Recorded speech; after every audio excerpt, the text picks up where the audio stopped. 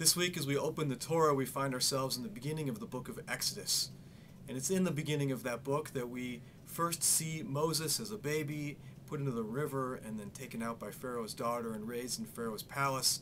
Ultimately, he commits that crime of killing the taskmaster and being sent off, running away to Midian, where he marries and has children and starts his life there.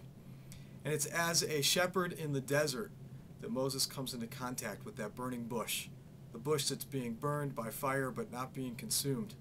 And Moses had the ability to see that that bush was not being consumed, that it was simply flame surrounding the bush and going through the bush, but that the wood and the leaves of that bush were not being consumed.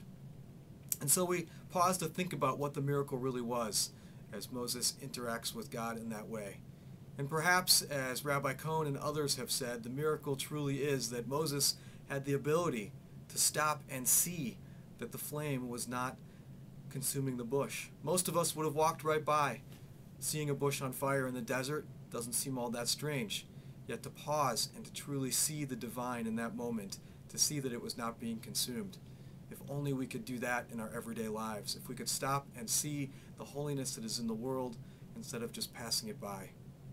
Maybe this week we can.